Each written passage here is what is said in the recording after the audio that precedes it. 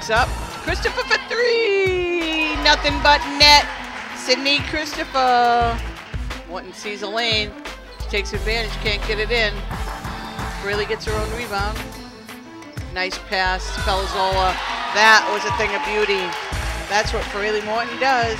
To the live. Shelby Gale for the foul line. Puts it in. That was a Kayla Parisi basket. She kept it alive for Shelby. Davis to Gale. Inside to Hazelgard. Nice passing. Gets it out to Christopher. Takes a step back and drains a three. Hazelgard to Schrock. Deep three-point line. Whitney Schrock for three. That's her second three.